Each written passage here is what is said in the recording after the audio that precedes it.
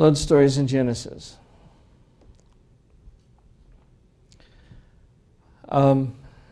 There's quite a history of flood stories that have come out in the last 200, 300 years since people have been digging around in the Near East. The background to this slide, by the way, is the Atra-Hasis epic, or at least one of the tablets. There's a Sumerian tale that's commonly known as the Eridu Genesis. Looks like it was written, at least conventional dating of it is about 2150 BC. There's some indications that it may go back even further than that. The Akkadian, there's the Atra-Hasis epic, which was written close to 1800 BC. And then the Epic of Gilgamesh, that the copies that we have are actually the best one we have is in Ashurbanipal's library, who was the last of the great Assyrian kings. After his death, the empire just kind of fell apart. Was rapidly destroyed, actually. So that's in the 700 BC range. But most of the texts actually go back to some old Babylonian. The languages in Babylon, and there was Sumerian, which is an entirely different kind of language, probably closer to Chinese than anything else. But the Akkadians, who had a definitely Semitic language, in the same family as Greek, as Hebrew and Aramaic, and their particular language is known as Akkadian. And there's two varieties. There's Babylonian and there's Assyrian. When you have an empire, the language tends to get mashed together, and actually Babylonian and Assyrian are pretty close relatives of each other, probably closer than Spanish is to Portuguese. But in any case, there are old Babylonian epics of Gilgamesh that go back to 1000 to 1300 BC, depending on how you're dating it. And there seems to be one version that actually goes back to close to, but obviously after that, of Atra-Hasis.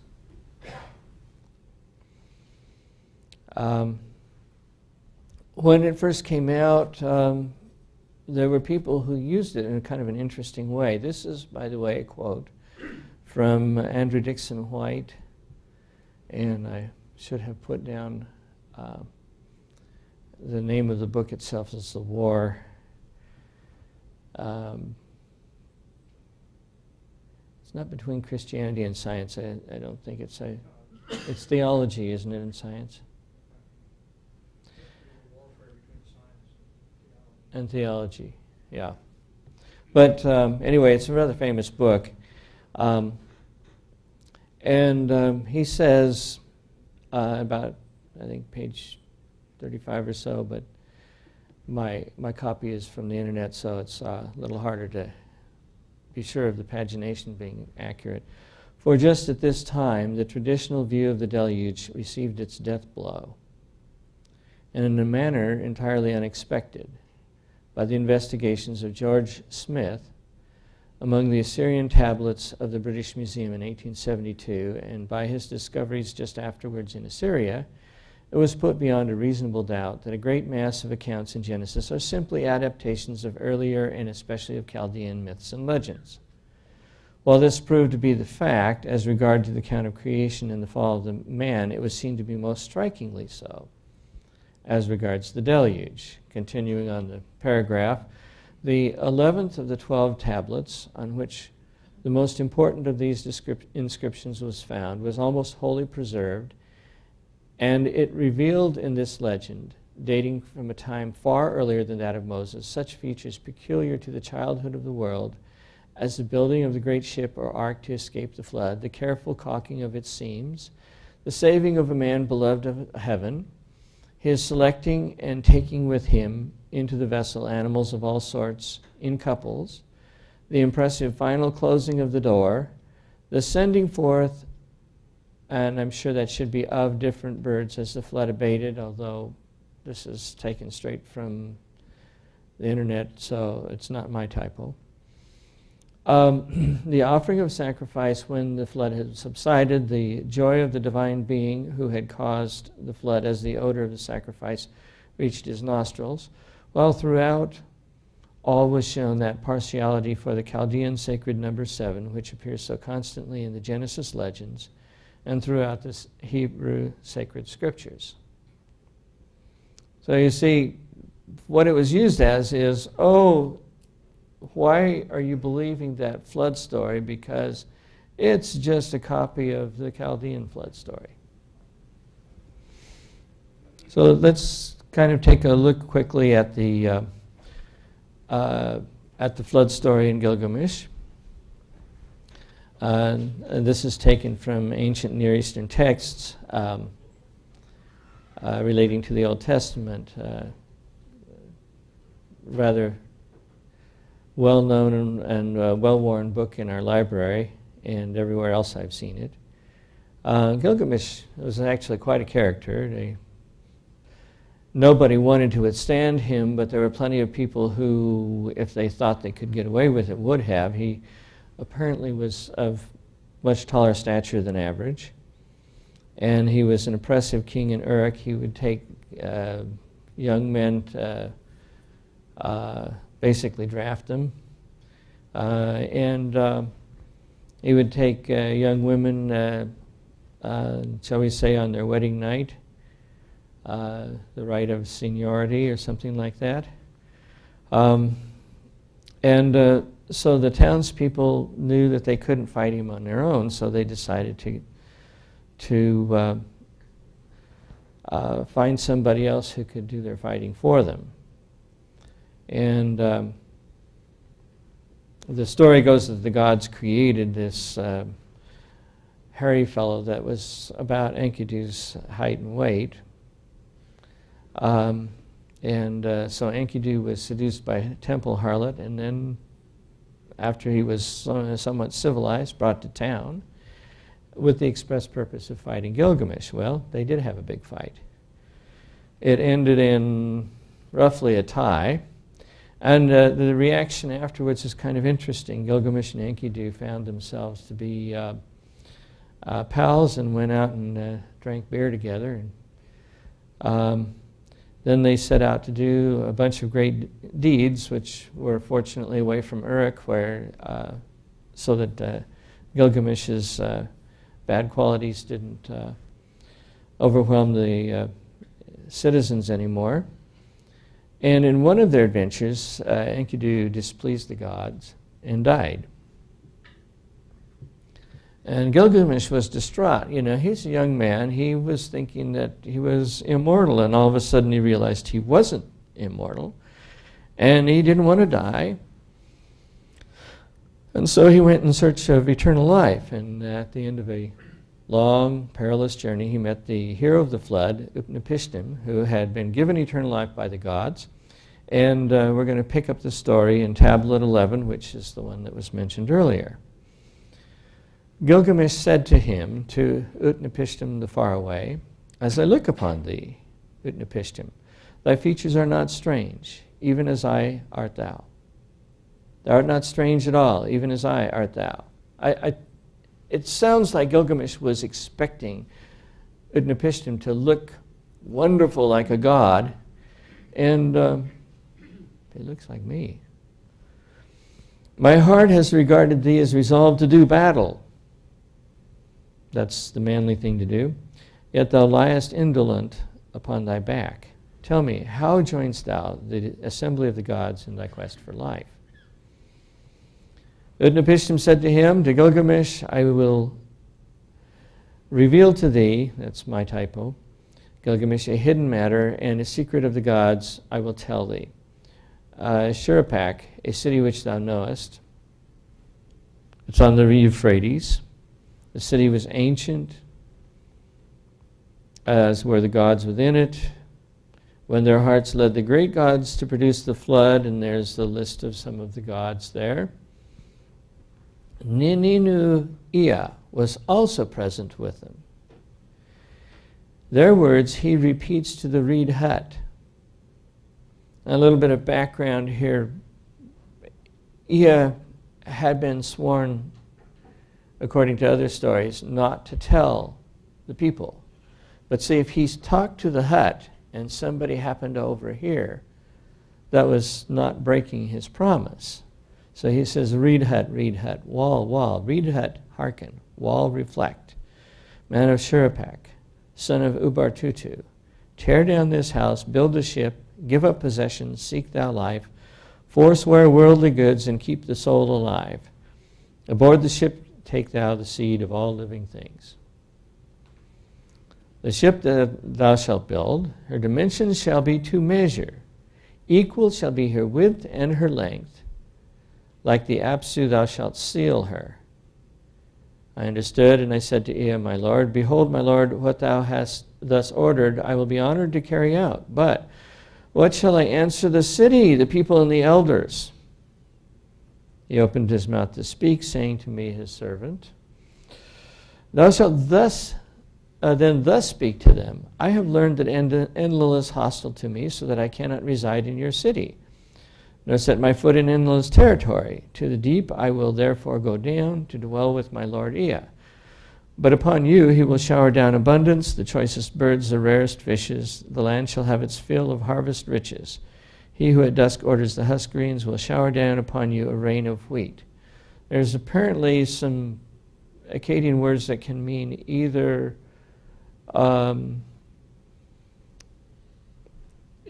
lots of wheat or lots of rain, and so there's a little bit of play on words here. With the first glow of dawn, the land was gathered about me, and then they can't read the next part. You can see why if you look at the condition of some of the other tablets. The little ones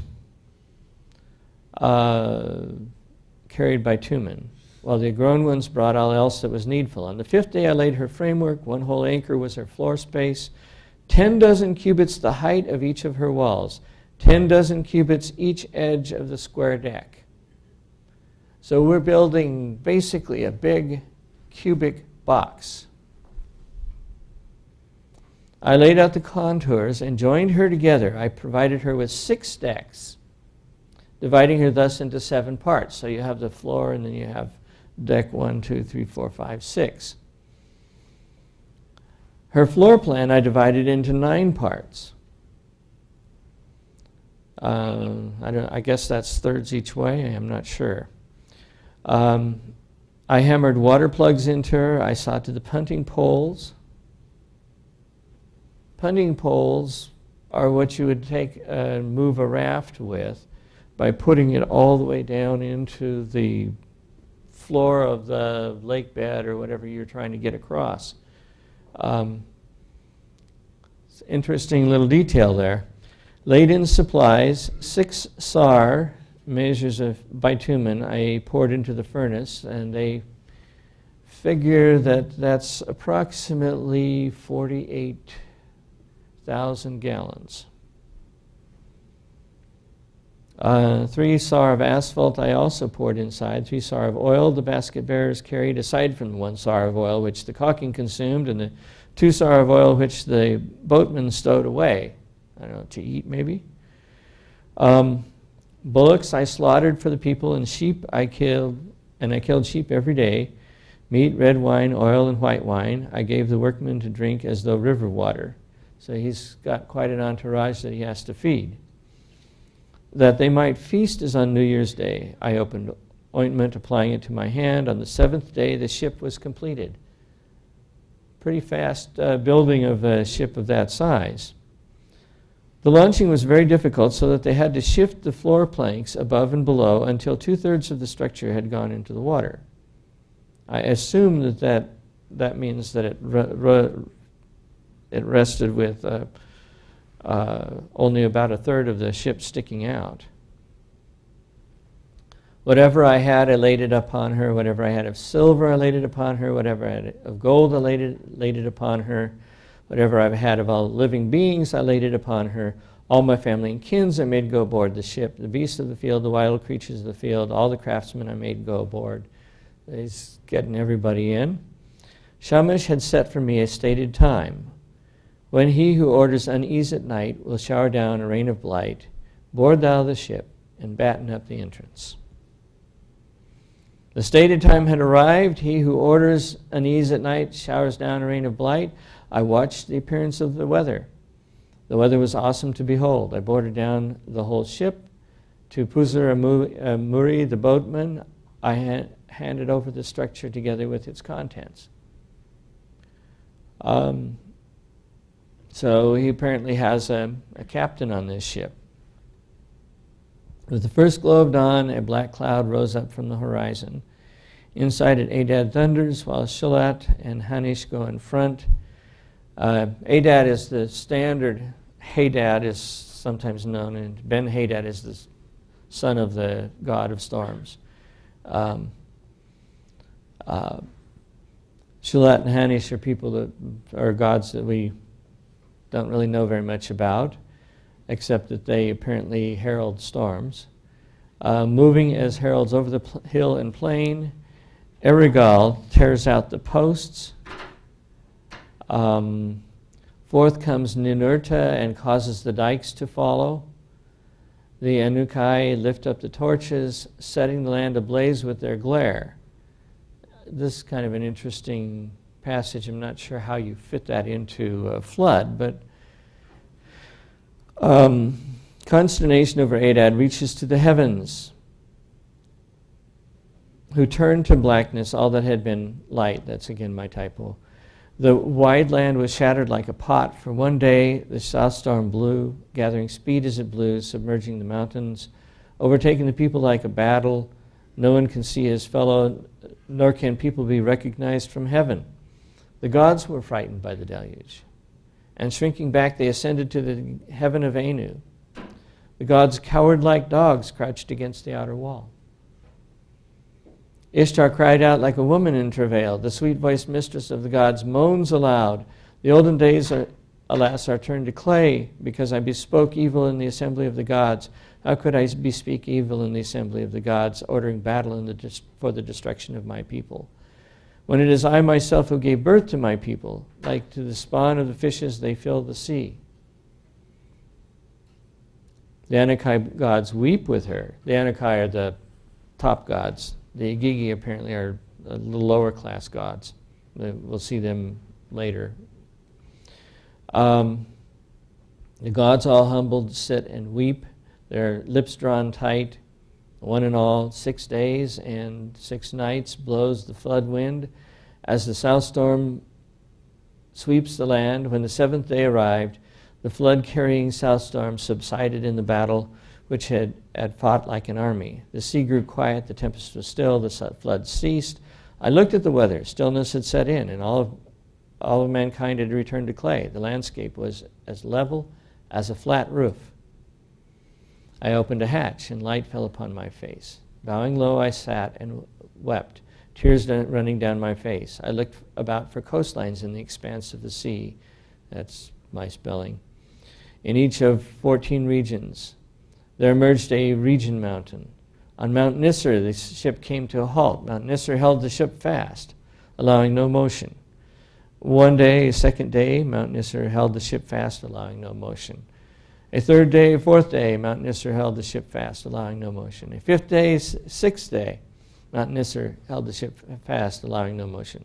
When the 7th day arrived, I went forth and set free a dove. The dove went forth but came back. Since no resting place for it was visible, she turned around. Then I sent forth and set free a swallow. The swallow went forth but came back. Since no resting place for it was visible, she turned around. Then I sent forth and set free a raven. The raven went forth. And seeing that the waters had diminished, he eats, circles, caws, and turns not around. Meaning, I think, turns not back to the ship. Then I let out all to the four winds and offered a sacrifice. I poured out a libation on top of the mountain. 7 and 7 colt vessels I set up. Upon their pot stands I heaped cane, cedar wood, and myrtle. The gods smelled the savor. It's interesting that the savor seems to be as much about the cane, cedar wood, and myrtle as the sacrifices, but the gods smelled the sweet savor. The gods crowded like flies about the sacrificer. When at last the great goddess arrived, she lifted up the great jewels which Anu had fashioned to her liking. Ye gods hear, surely as this lapis upon my neck, I shall not forget. I shall be mindful of these days, forgetting them never. Let the gods come to the offering, but let not Enlil come to the offering, for he, unreasoning, brought on the deluge, and my people consigned to destruction. When at length as Enlil arrived and saw the ship, Enlil was wroth. He was filled with wrath over the Igigi gods. Has some living skull escaped? No man was to survive the destruction. Ninurta opened his mouth to speak, saying to valiant Enlil, who, other than Ea, can devise plans? It is Ea alone who knows every matter. Ea opened his mouth to speak, saying to valiant Enlil, thou wisest of gods, thou hero, how couldst thou, unreasoning, bring on the deluge? On the sinner imposes sin, on the transgressor imposes transgression. Yet be lenient, lest he be cut off. Be patient, lest he be dislodged. Instead of bringing on the deluge, would that a lion had risen up to diminish mankind. Instead of bringing on the deluge, would that a wolf had risen up to diminish mankind. Instead of bringing on the deluge, would that a famine had risen up to lay low mankind. Instead of bringing on the deluge, would that a pestilence had risen up to smite down mankind. It was not I who disclosed the secret of the great gods. I let Atra-Hasis see a dream, and he perceived the secret of the gods. I didn't actually tell him, he just figured it out. Well, maybe with a little help. Now then, take counsel in regards to him. Thereupon Enlil went aboard the ship, holding me by the hand. This is, of course, Utnapishtim talking. He took me aboard, he took my wife aboard, and made her kneel by my side. Standing between us, he touched our foreheads to bless us. Hitherto Utnapishtim has been human. Henceforth Utnapishtim and his wife shall be like unto us gods. Utnapishtim shall reside far away at the mouth of the rivers. Thus they took me and made me reside far away at the mouth of the rivers. But now, who will for thy sake call the gods to assembly, that the life which thou seekest thou mayest find? Up, lie not down to sleep for 6 days and 7 nights. That last is a little challenge to Gilgamesh. See if you can stay awake for 7 days in a row. And as the story keeps going, Gilgamesh can't resist sleep, and it's proven to him that he can't resist sleep, so he's not worthy of eternal life. And so Utnapishtim washes Gilgamesh clean and then gives him a new cloak, and then just before he leaves, in fact, Utnapishtim has kind of sent him on his way, and Utnapishtim's wife says, hey, aren't you going to give him a parting gift? And he says, oh yeah, well, I'll tell him about this plant at the bottom of the water that can give eternal life. So Gilgamesh hears about it and immediately ties some stones onto his feet and jumps into the water. He finds the plant, and then he cuts the stones loose from his feet and surfaces, and he sets the plant down to bathe actually sometime shortly thereafter, but not immediately, but not too long. And he goes down, I think, into a well, and some serpent comes out and grabs the plant and eats it, and then leaves its skin behind, because now it has eternal life. And Gilgamesh doesn't, and he's crestfallen over this, but he goes back to Uruk and shows the boatman that took him over to see Noah, the city, and that's where the story ends.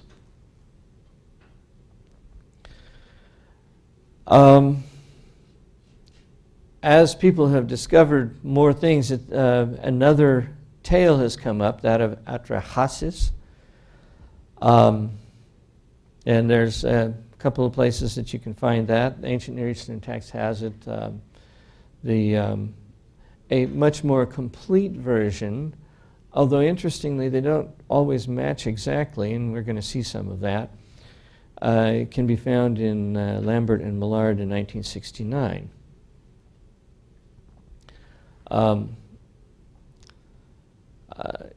We're just going to go over the part of that has to do with the flood itself, and maybe a little bit of the run-up to it. The land became wide, the people became numerous, the land bellowed like wild oxen. The god was disturbed by their uproar. Enlil heard their clamor and said to the great gods, oppressive has become the clamor of mankind. By their uproar they prevent sleep. So instead of God looking over and saying, they just do evil continually, the noise is bothering me.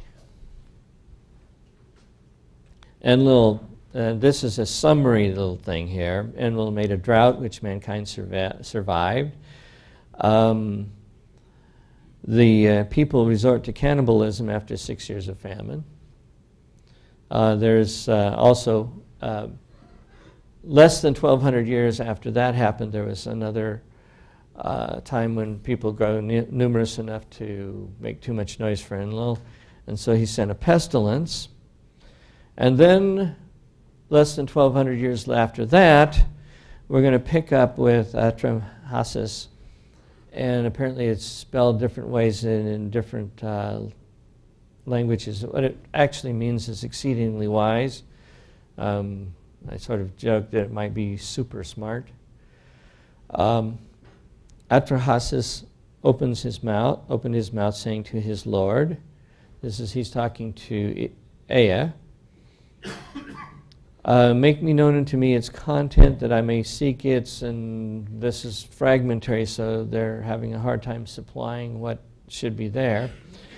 Ea opened his mouth, saying to his servant, thou sayest, let me seek, whatever, the task which I'm about to tell thee, guard thou well. Well, hearken to me. And this now starts to sound very much like Nipishtim listening. Read hut, guard all my words. Destroy the house, build the ship, renounce worldly goods, keep the soul alive. The ship that thou shalt build, and then we lose the something in the cracks there. And then it goes on, build a large ship of good, something or other shall be its structure. That ship shall be an ark, and its name shall be preserver of life. Seal it with a mighty cover. Into the ship which thou shalt make, thou shalt take the beasts of the field, the fowls of heaven, and then they can't read anymore for some time. And then here we're starting to get little pieces of it in, like the vault of, star above and below, cock. At the stated time in which I will inform thee, enter the ship and close the door of the ship. Aboard her bring thy grain, thy possessions, thy goods, thy wife, thy family, thy relations, and the craftsmen. Beasts of the field, creatures of the field, as many as eat herbs, I will send to thee, and they shall guard thy door. Atra-Hasis opened his mouth to speak, saying to Ea, his lord, I have never built a ship. Draw a design of it on the ground. I need a blueprint. That seeing the design, I may build the ship. Draw on the ground what thou hast commanded. Again, we're starting to lose pieces of lines. Atra-Hasis received the command. He assembled the elders to his gate. Atra-Hasis opened his mouth. Now here, he hasn't been told what to say, at least that we know of, but it may be in the break there somewhere. But here he's going to talk to the elders. My God does not agree with your God. Enki and Enlil are angry with one another. They have expelled me from my house, I guess. Since I reverence Enki, Interestingly, Ea has now merged into Enki. He told me of this matter. I cannot live in your land, maybe? I cannot set my feet on the earth of Enlil. With the gods, and now we're starting to get, I guess, what you could call phone static. This is what he told me. And then picking up when you can start reading it again, he sent his family on board. They ate, they drank, but he was in and out. He could not sit, could not crouch, for his heart was broken. And he was vomiting gall. Really upset. The appearance of the weather changed. Adad roared in the clouds, and that's where we kind of lose it. Then we have Enuma Elish, the Babylonian Genesis. And again, you can get that at a number of different sources. Ancient Near Eastern text has it as well, but there are some other. Enuma Elish begins with, when above the heaven had not yet been named. And Enuma Elish means when on high. So basically, they named it after the first couple of words of the text. When in the Apsu primeval their begetter existed in Mother Tiamat, who gave birth to them all, when their waters still mingled together in no dry land. Another translation says read Hut, and I'm not sure which one is the better translation. Unfortunately, my knowledge of Akkadian is very limited. Had been formed, and not even a marsh could be seen. And the main gods begot some other gods. Apsu wanted to kill the other gods, but Tiamat protested. Then Ea put Apsu to sleep and killed him. Tiamat was Apsu's wife. Ea then begat Marduk, Tiamat with her new consort Kingu, who took Apsu's place, I guess, now fought against the younger gods, and Ea, Anu, and Anshar could not withstand her, and so Marduk says, well, I'll take the job, but you have to pay me by allowing me to be the supreme ruler. So Marduk used some strong winds to fight against Tiamat and her monsters. There's a whole bunch of monsters. He killed her with an arrow. He split her like a shellfish into two parts. Half of her he set up and sealed it as a sky, pulled down the bar and posted guards. He bade them to allow not her waters to escape. Tiamat's salt water. Marduk then causes the moon to shine and creates savage man from clay and the blood of Kingu. Now, in the other ones, actually, if you go back far enough, you'll find out that Marduk, that man was made from the blood of a god that had personality. Meaning, I guess the other ones didn't. I'm not sure. To be charged with the service of the gods that they might be at ease. So the reason mankind was made was so that the gods could relax and the men could do all the work. The names of Marduk are then recited and praised. There's not really much in there on the flood itself. It's only really a creation story. There is another fragment that I found in ancient Near Eastern texts,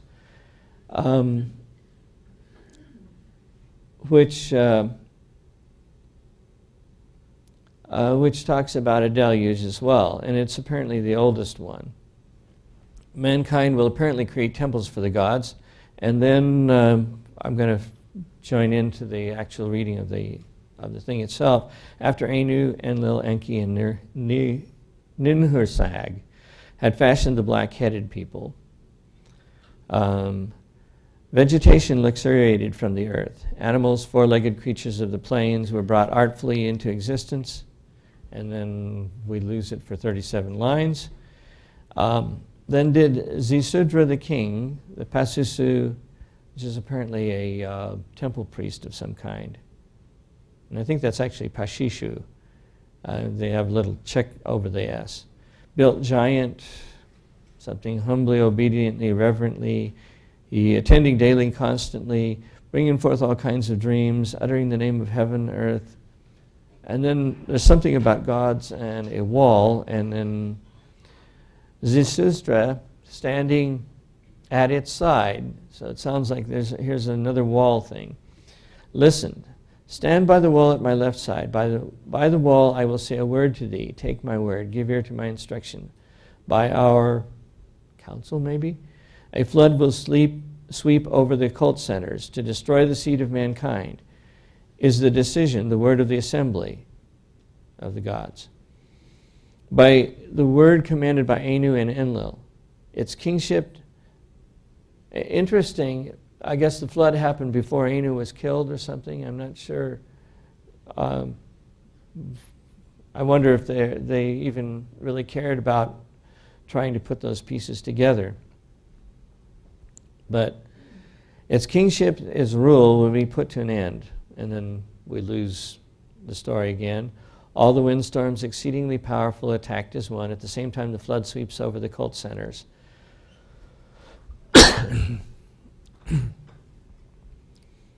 And for 7 days and 7 nights, the flood had swept over the land, and the huge boat had been tossed about by the windstorms on the great waters. Utu, that's the sun god in this particular version. This is Sumerian, and so Shamash would have been the sun god in Akkadian. Came forth, who sheds light on heaven and earth. Zisudra opened a window of the huge boat. There's a window in this boat, apparently. The hero Utu brought his rays into the giant boat. Zisudra the king prostrated himself before Utu. The king kills an ox, slaughters a sheep. One of the translations says oxen and sheep, and again, I don't know enough to be able to judge between the two. And then we lose it again. And then it comes back to, you will utter breath of heaven, breath of earth. Verily it will stretch itself by your... Anu and Enlil uttered the breath of heaven, breath of earth by their...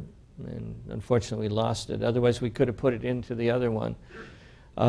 It stretched itself. Vegetation coming up out of the earth rises up.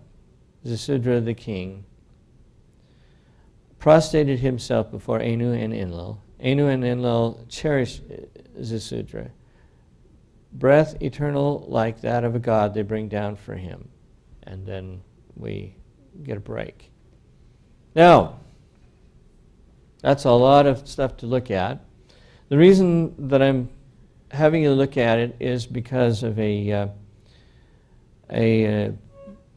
paper by John Morris, which is put out in Acts and Facts. And it's citing an older document, Expository Times.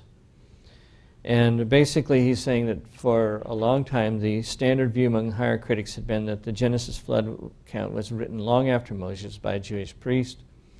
And they figured that the Gilgamesh story couldn't have been earlier than 1800 BC. Abraham lived during the 2100s. Thus, none of the Babylonian writings existed until long after the flood, and that's, well, probably true. Gilgamesh epic is likely a corruption of an older document. Well, I think we can see pretty clearly that it's certainly borrowed from the Atra-Hasis epic. And he argues that that you wouldn't have a cubical ark. It wouldn't have been seaworthy. And he thinks that the gods gathered like flies to receive sacrifices is ridiculous, although I'm not sure I would make that case for the Babylonians. If it was that ridiculous, I don't think that they would that they would have put it into their story, at least to them. The similarities between the Epic and Genesis are striking, but the differences are overwhelming. And then he says there's another, even earlier flood tablet, and he gives the translation, and he's omitted all of the brackets and stuff, so you don't know which stuff is actually original and which is not. And we're going to go back to the original and with the brackets in. And his argument is that this particular passage is actually pretty close to the Genesis account, and so Genesis appears to be further back rather than something that came out of, let's say, the exile. And there are actually two different translations of the exact same passage. And I'm going to put them up in parallel so you can see how people work with this kind of thing. Will I loosen or will I open? And you can put whatever you want to in the brackets, because that's obviously stuff that they're having to supply. And here they supply virtually the same thing. It will sweep away all men together. It will affect all mankind at once. Affect is a little more gentle than sweep away, but seek thou life before the deluge cometh forth, before the flood breaks forth. As many as there are, however many they are, I will bring overthrow, destruction, annihilation. Annihilation, destruction, ruin. Obviously three terms that mean pretty close to the same thing. And then there's build a great ship, and a total height shall be its structure. And the one supposes that there was cubits in there at one time, because that was the standard measurement. But obviously you can't actually read that. A houseboat it shall be, containing those who preserve their life, with a strong roof or a strong deck, cover it. The ship which thou shalt make, into it bring the beasts of the field, animals of the field, the birds of the air, and the creeping things of the reptiles that's supplied. And interesting, they're supplying two of each, or two of everything, both of them instead of a number, instead of their whole number, whatever that is. And then this is where you kind of lose it. Well, it is pretty close. There isn't anything in that particular passage that really contradicts the Genesis account.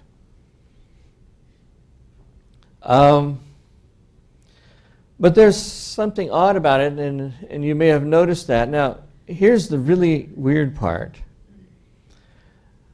In Atra-Hasis, just before this, you have destroy the house, build a ship, renounce worldly goods, keep the soul alive, the ship that thou shalt build. Well, the only place that really fits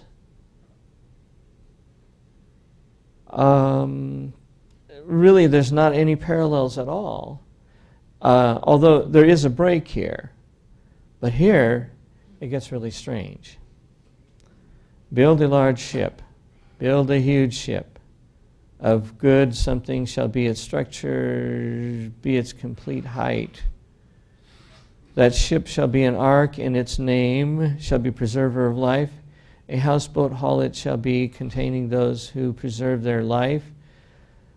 With a mighty cover, with a strong roofing cover.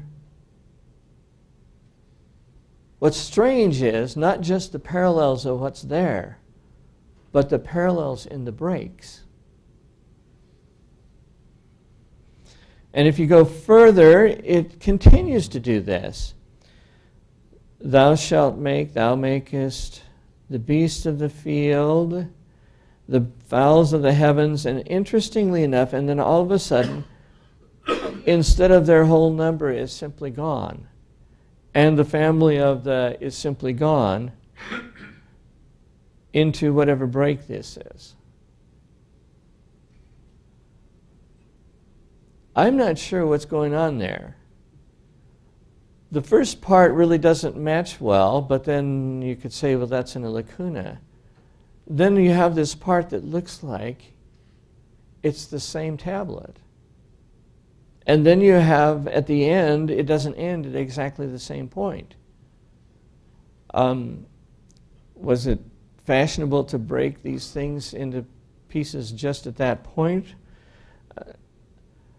Maybe both were copying a tablet that had a break as well, and one of them was carried it through and the other one didn't. It's just bizarre.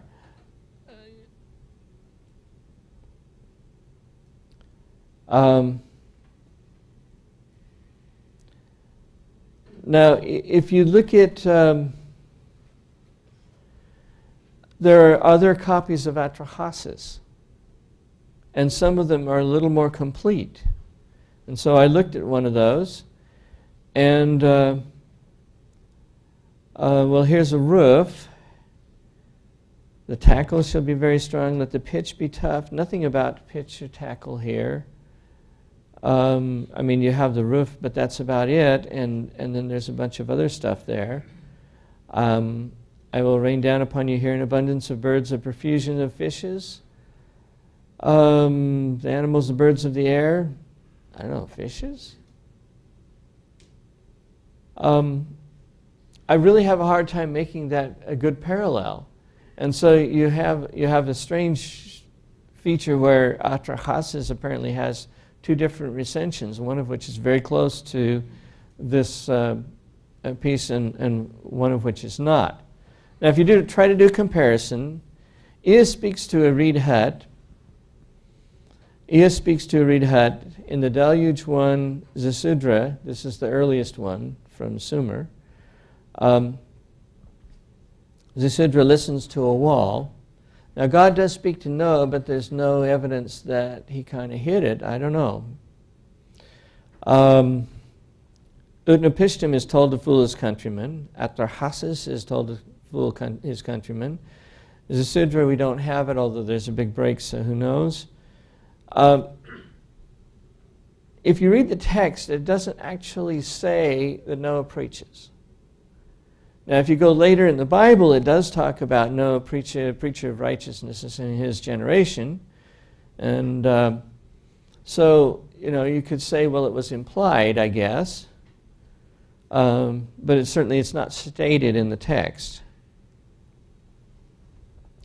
In Gilgamesh, the ship is a cube of 1,200 cubits.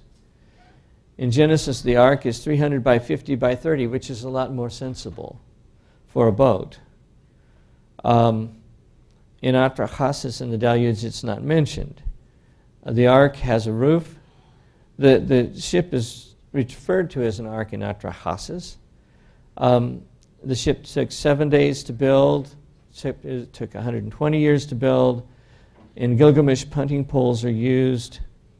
The ship was made of bitumen with pitch, yes. Utnapishtim put the animals on board. Atra-Hasis put the animals on board, but God sent the animals to Noah.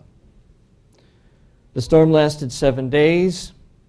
In Genesis, the storm lasted 40 days. The waters increased for, well, depending on how you count it, they were certainly around for a year, but they got up for 150 days at least. Then in Gilgamesh, a dove and a swallow and a raven are sent. In Genesis, it's a raven, dove, dove, dove. In Atra-Hasis and the Deluge are not mentioned, although maybe if we had the complete recension, we'd find it. At the end, Utnapishtim offers a sacrifice. At the end, Atra-Hasis probably offered a sacrifice because the god smelled the sacrifice, so presumably he did. Zasudra prostrates himself. He doesn't actually offer a sacrifice. Noah does offer a sacrifice. The gods smelled the sacrifice. God did smell the sacrifice. In Genesis, in the Deluge, it's not mentioned. And again, a lot of stuff can get lost in the lacunae. My own personal take on that is that there's a little more match between the earlier stories in Genesis than with the Gilgamesh story in Genesis, because of the differences, not so much because of the fragment does match quite well, but it's very short. And I guess you could argue that the origin of Genesis is probably earlier than that of Gilgamesh, which would, of course, put it at 1800 BC, and that's not the standard theory, because it does match the other ones a little bit better, but it's not the kind of argument that I would stand a lot of, I would make a big deal of, in fact, either way, because when you're trying to match things and half of the puzzle pieces are missing,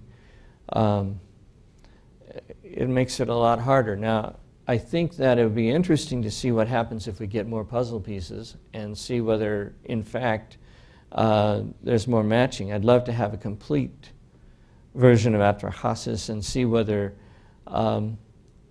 there's any birds released, and if so, what kinds. I think that would be fascinating.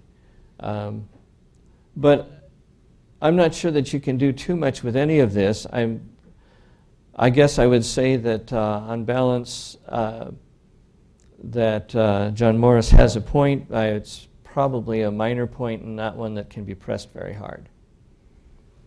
And with that, I will throw this open for discussion. Pass that back. In your comparison blocks there, the tables at the end, you didn't have the fragment. Is that because it's so small that... There's not very much. I mean, you got the beast in the and that was the problem that I had with using it in a way that says, well, this is actually the original, is because it is so small that there's just not much there. And it is this fragment that John Morris is using to make his point that Genesis is probably a lot earlier than... But if Genesis is this early, it would have to have been maintained by Abraham or Abraham's immediate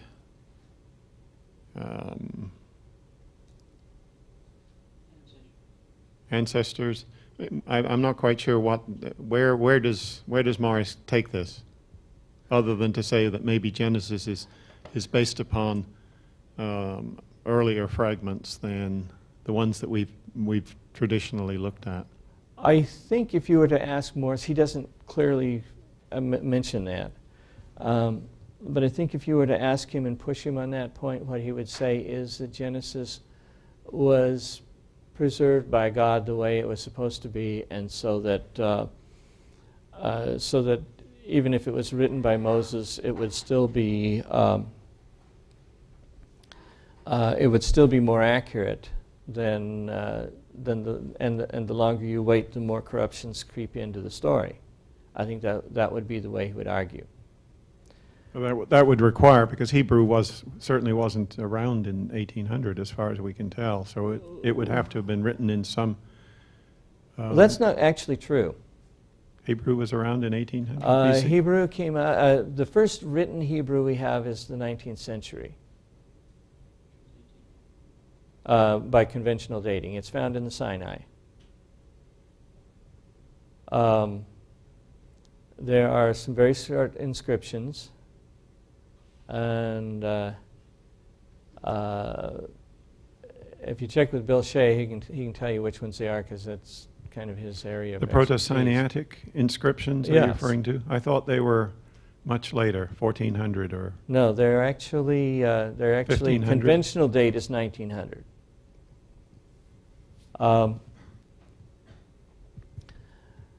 The other thing that's kind of interesting is that if you read these things, after a while you start seeing some patterns. And for example, there's a place where it says Atra-Hasis did so-and-so at the end of one of the tablets. And then at the beginning it starts out, Atra-Hasis did so-and-so, and it's a verbal repeat. As if this is the scribe is deliberately helping to connect the tablets. And it happens more than once. I mean, it's a standard thing. One of the things that they don't always translate, some people do and some people don't, is that at the end it will often say, done by scribe so-and-so in so-and-so's reign, kind of thing. So that you'll get that kind of a picture. And one of the odd things about Genesis is that if you'll notice that Genesis 2:4 has a kind of colophon that matches the beginning, and then immediately after there's another one that is phrased almost identically. Which is quite likely the start of the next. And one of the proposals that has been made by P.E. Weissman in particular was that in fact it was originally tablets, and that is the first tablet, and then the word Toledoth is actually having to. This is the story of the heavens and the earth. This is the story of Abraham. And most people connected with the genealogy afterwards. Actually, there is no story of Abraham. Interestingly enough, there's a story of Adam. There's a story of the 3 sons of Noah. And interestingly, that is the one place where you have the duplicate and in some cases triplicate stories. Maybe there were 3 stories that were in fact fused into one. This is slightly off the topic, but if the tablets were originally incised with a stylus, and they were clay and they were sun-dried, the ones that we have are mostly ones that have been baked in a fire at the palace. Were some of the tablets originally baked before they were put in the library, or were they all sun-dried? Or do we know? I don't know. I do know specifically that the one that was referred to by Morris was in fact not sun-dried. I mean, it was not baked, it was sun-dried. It was sun-dried. Because I know that most of the ones that have survived through the years are ones that have been baked in a fire that consumed the libraries. But I was wondering if... it was the nicest way of preserving the libraries they could do. Well, they've lasted a lot longer than our digital storage media is likely to last.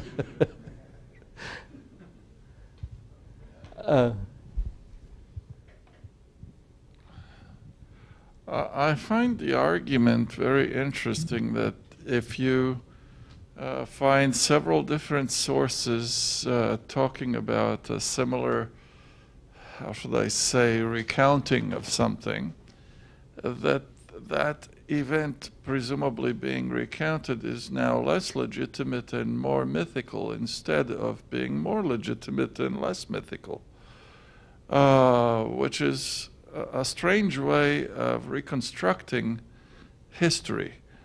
Not so long ago, I was listening to a radio program while driving somewhere where a scholar was speaking on the subject, where did Ulysses go during Ulysses' many travels, and essentially traced the travels all the way around UK and in the Scandinavian territory until he had a chance to return back home, which was an interesting discussion.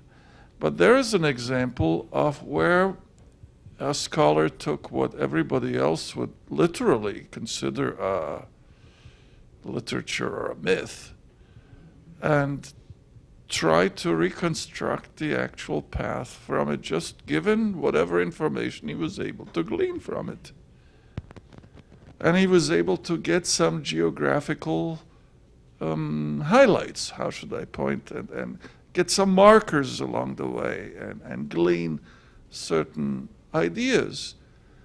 Whereas when it comes to flood, it seems that no matter how many recountings we encounter from different cultures and the like, the only conclusions that everybody seems to like to tend towards is that only makes the myth deeper instead of somehow just an example of more people trying to remember something that happened long ago. Well, you're right that one of the things you have to remember, I think, is that worldview fits into it extremely well. If you know that there wasn't a flood that covered, for practical purposes, all the world, then these are automatically myth stories. And then each myth story is further evidence that you can't believe it. If you are willing to listen to the ancient world with the possibility that they may be right on the major points, then the more of these you hear, the more of a testimony it is that something actually happened. And that then you might try to figure out what's going on. You mentioned Ulysses, and it's interesting that you did that because, of course, Ulysses came from, if I remember correctly, Troy. And for a long time there was a big dispute over whether this was just a myth of the Greeks. And then a German archaeologist whose name I forget, Schliemann, went over to Troy and found out that there was an actual city there. Now, there's still a problem in that the Troy that existed when they think this was written is a relatively small city, and it's hard to see how it would actually fit the story completely.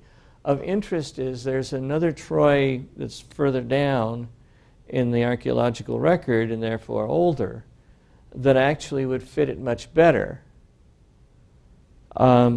And that raises some interesting questions as to whether Greek archaeology is accurate, and if Greek archaeology is tied to Egypt, then it raises interesting questions about whether Egyptian archaeology has its chronology straight. But at least I think everybody pretty well concedes that there was in fact a Troy. Whether this was an exaggerated story or whether this was a story that actually fits a big city, I guess we'll have to leave to further debate. But at least we have that much that we know about. Ariel. It seems to me that one factor that's especially significant here is the fact that these flood stories are so much more common than other world calamities. You look in Steve Thompson's Index of Folk Literature, and the flood is 6 times as common as any other, of which there are several, causes of world calamities in the past. And this tends to make you think, well, maybe these stories were based on a real event. When you come to the fact that, well, maybe the oldest one is the most accurate because it's closest to the thing, well, you can argue that, I think, fairly, unless you allow for inspiration. And then the whole picture changes. And once you allow for God, you can't allow for inspiration. And I think that makes the Genesis account credible.